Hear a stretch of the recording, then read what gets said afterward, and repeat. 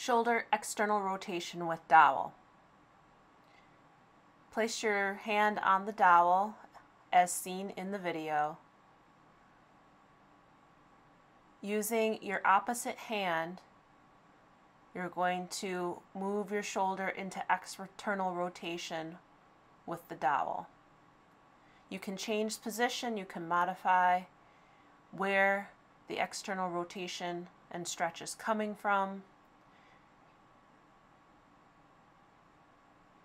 You can re-grip, take a break, and then continue with stretching. You can move your arm up. You can move it further back to stretch different portions, and you can move it down.